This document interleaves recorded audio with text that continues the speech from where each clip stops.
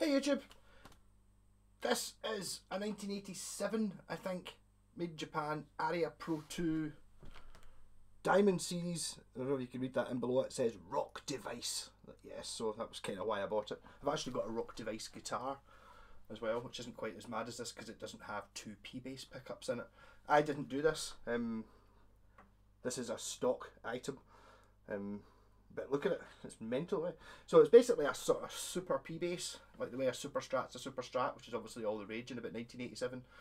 So pointy head, it's got a really thin turbo neck on it, a painted neck, bolt on. Serial number starts with a K, KO26100, made in Japan. I don't know what that signifies. I mean, I know Aria Pro were Matsumoku built. I don't know if that serial number fits in with a Matsumoku guitar. There is a page of a catalogue in this, not in a catalogue, like a magazine advert that's got this in it, but it's all in Japanese, so I don't really know what it says. There's a version that's just got like a normal pickup in it. It's just a normal P-bass pickup. I don't know if it's a PJ or whether it's a two jazz pickups or just a P on its own. But there was definitely a sort of more normal one. This was the mad looking one. I believe it might be called a jpj3 or something like that. The reason I've looked it out is because somebody on one of the Facebook groups was asking if anyone had their one. They always regretted selling it 20 years ago or something like that in Glasgow. And so if you have one of these and you're in Glasgow, then there's somebody looking for it. They'll probably buy it back off you if you're wanting to. I wouldn't sell it. But this one came from down south somewhere, so it's unlikely it's the same one. Yeah, so I don't actually have videos for quite a... I looked through my videos to see if I had a video of this. I don't think I've got a video for this. It's in one of my videos where I was doing like all the Aria guitars I had, but wasn't actually playing them. The problem was that my mic never used to be able to pick up bass at all, so there really was no way of doing bass demos at all. I could show you, but I couldn't let you hear it. Whereas now I've got my Snowball mic and it does do it. This is my second attempt doing the video because this P-bass pickup thing is a monster. It really is. So I'm playing through my new Marshall, which so far I'm loving. I even invested in new knobs for it. If you want proper Marshall knobs, or they're not, they're copies. There's a guy in South Shields on eBay selling them, and they've got like a wee grub screw in the bottom, so they fit on either the knurled shaft or the sort of D-shaped shaft, which is what this is. And I think it was £3 for two. And the postage stayed the same, so I bought 6. I think it came to £7.50 or something like that. So, so it's like £1 something each, which I didn't think was too bad. I was sitting there trying to be cheap. You know, I was going to buy 2 there because I've had a couple of chicken head knobs. The problem with the chicken head knobs is they actually touched each other because the knobs are dead close together, which you can't see because I've got the bass in the way. The knobs are just slightly too close together. So if you had them both at the right angle, at a certain point they would touch. So if you wanted to, if you were in that position, you wanted to turn the treble down, you had to turn the bass up, turn it down, and then to get it past. And I was going to leave 2 of them, and I've got 2 of the original knobs, which are the same as these gold ones, but they've got a sort of brass coloured front on them. And I was thinking I could just buy 4, but then I would have 2 different colours. So I splashed out and went for the whole £7.50, bought all 6. So I'll run this bass. So the electrics in this were goosed. The pots were plastic. I don't know where they got the pots. I think I've seen somebody complaining about this era of guitar before. The actual parts of the pot were plastic. So it's a blend pot, which was not the same as the other ones. The blend pot still worked, so it's still in there, but the 2 volume controls and the tone control I had to go into and change because the other didn't work, or they spun or whatever it was. They were physically broken. So what we've got is a volume control for the P-bass pickup, a volume control for the jazz bass pickup, a master tone, and a blend control. So it's all the way this way, it's the P-bass, and all the way that way, it's the jazz bass. I was going to put a coil split in on this. In fact, actually, I think when I dug this out, I actually put I did have a push-pull pot in it to do that, but the way they're wired in series, but they're wired this one going into this one, going into this one, going into this one, so you can't really split them. I was hoping it would be, this one into this one, into this one, into this one, then if you split it you would get a normal P-bass sound. But you don't need that, it's got enough thing there anyway. So obviously you've got extremely bassy, and then a jazz bass pickup and a blend between them, so you should be able to get any sound you want anyway, just by messed about with the volumes. Yeah, so this is the jazz bass pickup.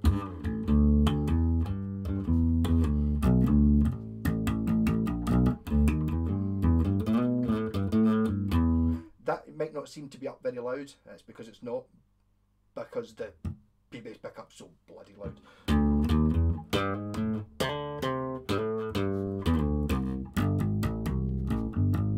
a tone control as well. Which actually, I mean, to be honest, if you were stuck, if the other pickup broke and you were stuck with the jazz bass pickup, I could still get away with it.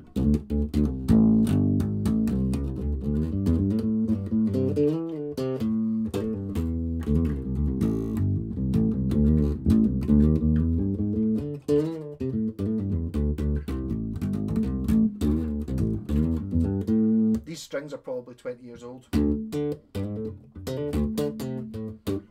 got a sort of deadness to them. It sounds alright when you plug through the amp, but when you're playing it not plugged in, they just sound like very old.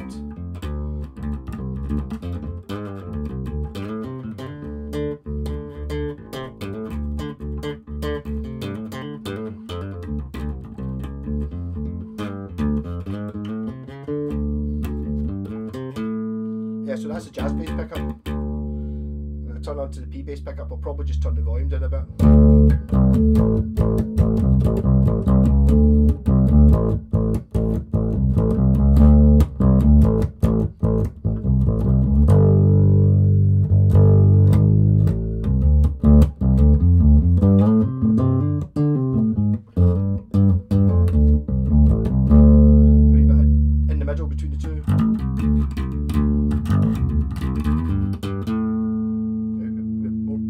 Less jazz. No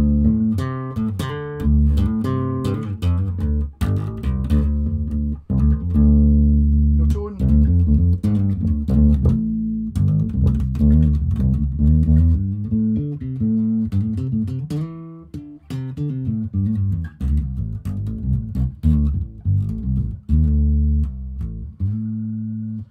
Getting my rattle back again, which is, there's something in that wall rattling. I was getting it before with the wee Stag amp, and then when I brought in this amp, it seemed to not do it anymore, but now it's back with a vengeance. That, you can hear it there. It seems to be... I spent the last half hour trying to listen, see it's one of the guitars rattling or thing. I think it seems to be something within the wall. I don't know. So basically, turn the volume down a wee bit on it.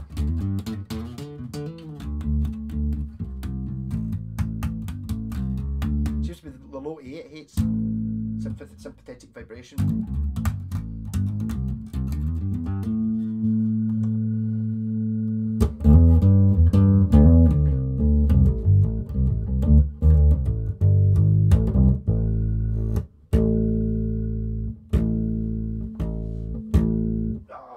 It's doing my head in.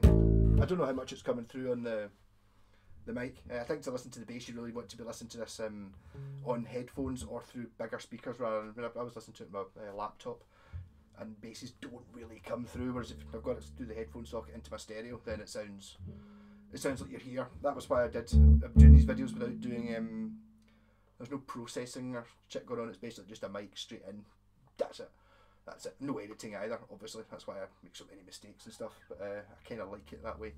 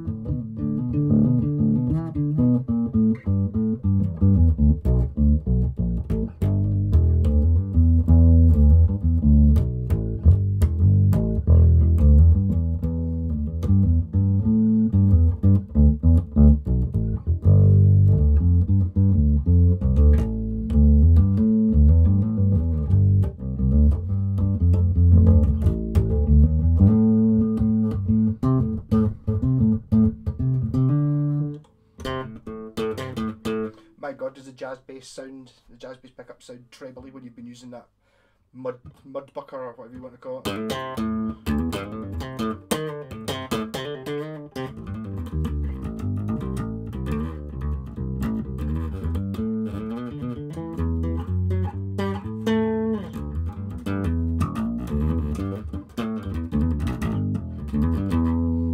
Yes, this is what you got the idea. If you look back at my Buckfaster basses, I've done at least another bass, but it was like a P bass, and I stuck 2 P bass pickups in it, with a switch that turned on the second one, and it's similar because this thing, it really does work. It just gives you a pure super mega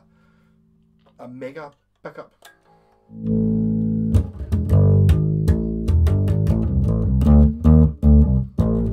So maybe not quite EBO, even more so. It's much more powerful than what the EBO does. I'm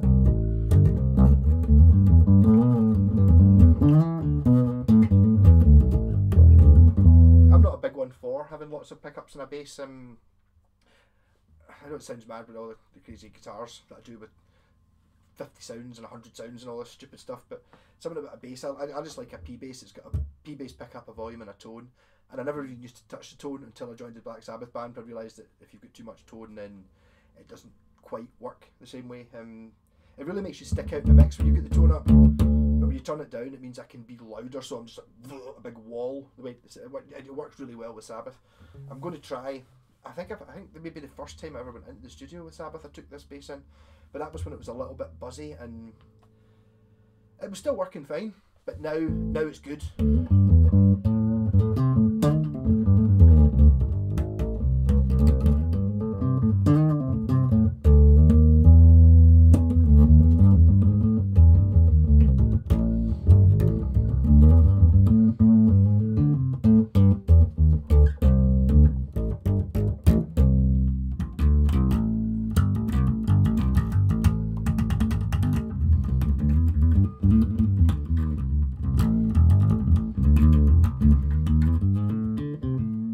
I think in there, if you're playing with the volume controls and the blend control, you can get just a standard P bass sound, which is what I always want. You need to fiddle a bit to get it.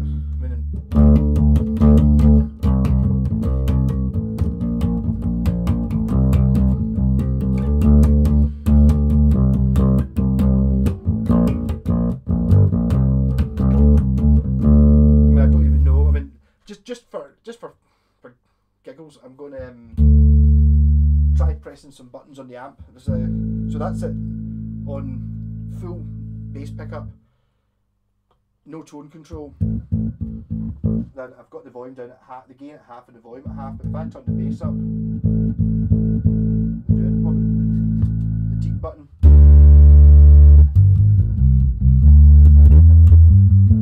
I have no idea whether the mic's picking that up, but really that is floor shaking. I can feel that through I can't really hear it, you can feel it in my chest.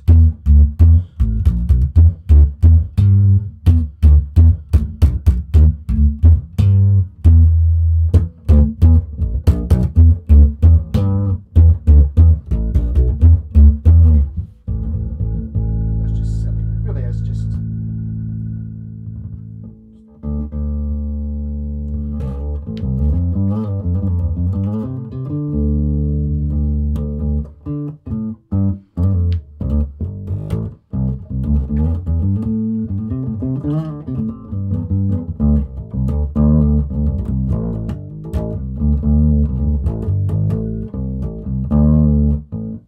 I've got the compressor on.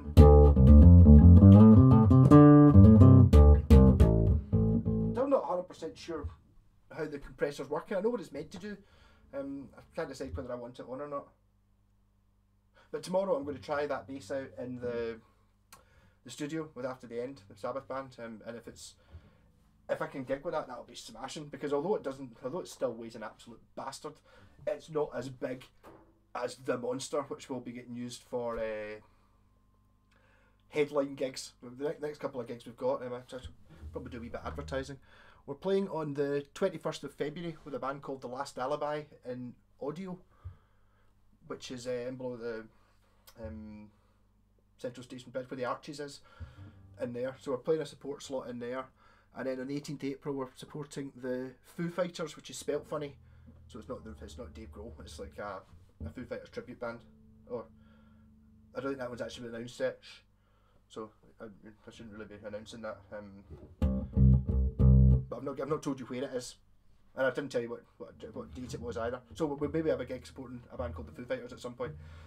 Maybe, I don't know. It's not been confirmed. That's all right. Right. Yeah. So hopefully, if I'm playing like a half-hour set or something like that, it'd be smashing if I could use that. It really would be. I don't know. It's just kind of like the idea of having one that's a bit more fling about. And as I said, even if I was just running, I could take the 15-inch cab and the 400 watt, and the problem is that to get this into the Panda, I have to take the back seats out. It's only 4 bolts, it's not that difficult, but that fits in the back of the Panda without having to take the seats out. That only misses by that much. So I can actually get the whole thing in the Panda, so that was why I bought another Panda rather than another type of small car, just because I knew that because it's like Postman Pat's van shape wise, it takes stuff like that, so I can actually get both of them into the back. But that fits in without having to do that. Another thing, I tried to do a video earlier on and failed at dinner time. Then I dug this out and fixed it up and had to sort some frets and stuff. So it's plain amazing. I already can't remember what it was I said in this video. So if I'm doubling myself, I'm sorry. But I did a video. Well, it's now 17 minutes in. So 20 minutes ago, I did a video that was I talked some shit and it was just farty. I had to turn the mic down. I hope it's worked this time. I turned the amp down a bit as well. It was just overloading everything. You couldn't hear anything. But my point of that video was just like how good basses are, and if you play the guitar, fair enough. If you've got like 2 guitars, like a guitar, an electric guitar, and an acoustic guitar, I can forgive you for not having a bass. But if you've got sort of 4 guitars, you should have a bass. Even if you're not using it for recording, just having it, playing the bass is great fun. And it's like if you can apply everything you can with the guitar and play the bass. There's things you can do in a bass you can't do in a guitar, and it's like, I mean, it's amazing just how brilliant. I remember the first band I was in, it was the band were much better than I was. It was a guitar and drummer, and it was like they'd sit there and we'd play this complicated riff coming in, then I would come in, wow, just with that, and that was just wow, and it feels amazing. It's so good. You can do so much with so little on the bass. Just getting it, just at the right moment. It's amazing as long as you hit it at exactly the right time, and you can really drive things. And it's just great fun to play them.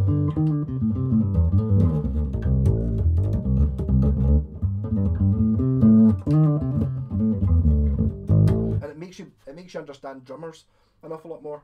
I'm noticing that in the Cranking House band. I'm playing guitar and that, but because I'm a bass player, I'm able to play with it's normally the bass player and the drummer in their own wee sort of world where they deal with that, and then it's like that in the Black Sabbath band. It's me and the drummer, you know what I mean?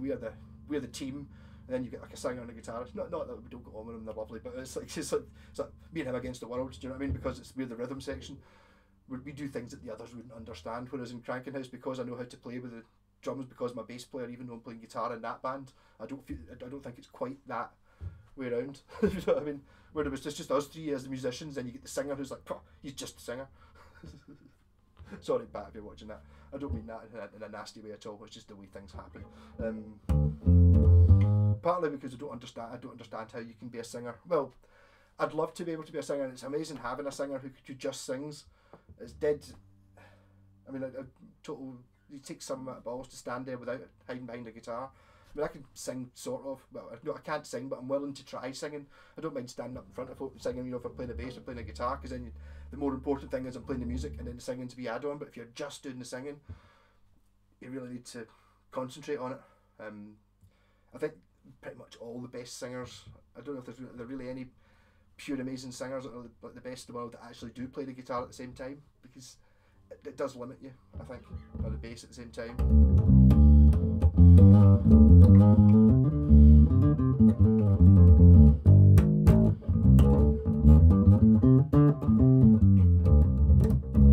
Yeah, so this is one for the collection. It's not getting sold. If you do have one of these that you got in Glasgow you're looking to get rid of, there's somebody looking for it right now. I heard at one point, somebody told me that there was one of these hanging up in Glasgow. I don't think it was Victor Morris. Like, it was a shop I hadn't heard of. I don't think it's been there for years, but it was on the wall for like 10 years. Nobody bought it.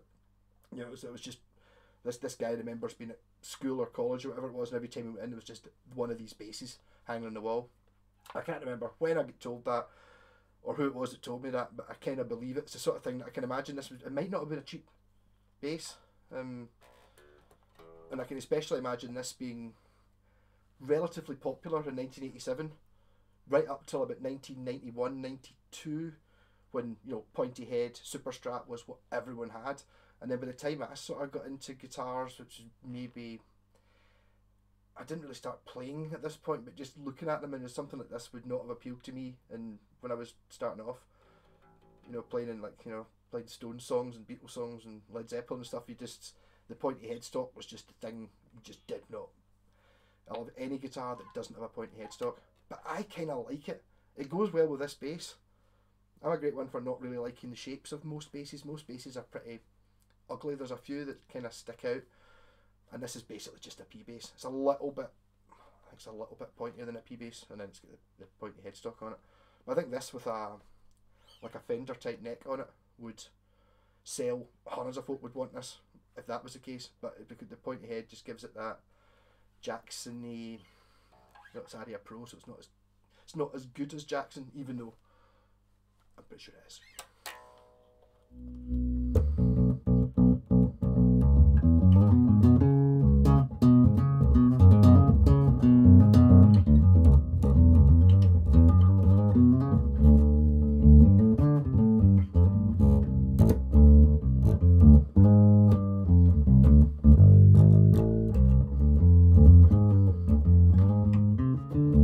To have no problem just playing the bass.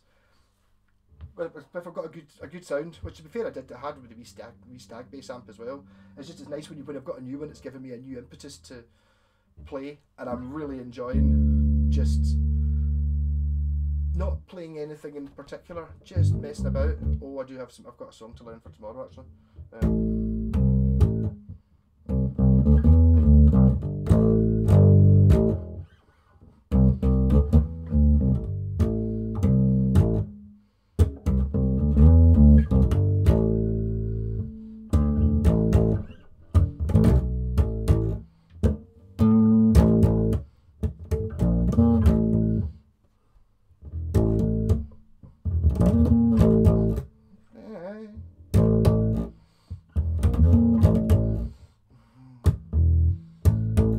Any more of it. I did wing it the first time we played it. I just winged it, and it sounded pretty good. The other guys were best. How do you know how to play that song? It's like, I was just winging it. I don't really know. There's not much to it. I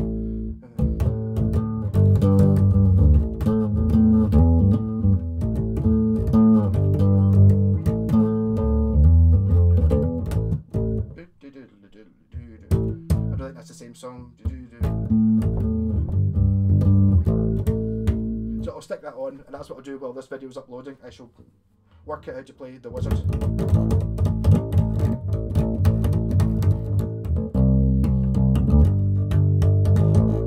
tempted to take this into the studio tomorrow because I'm actually really enjoying playing it. But I've got too many basses that I've not yet tried out. I'm still going for, I think I've been in the band for what, 6 months now, and I don't think I've taken the same bass in twice, or I've maybe taken, I think I've taken the Scavenger in a couple of times when we were rehearsing for the first gig. But I mean, I've still turn up with a new one every second week anyway, which is always fun. It's now got to the same in the Kraken House band. They're just bored now. I took in the Badger last night, and it's like, you know, there's a point halfway through when someone just goes, so Malcolm, what guitar is it you've got today? And it's like, oh, well, this is, and then I'll talk about it for 5 minutes. But they're well bored. It's like, and I think they're maybe assuming I'm going to run out soon. It's just not going to happen. Not yet. So, rock and roll. Catch you all later. Oh, and I forgot to say, if you ever get bored of me talking, stick on the subtitles. It's hilarious.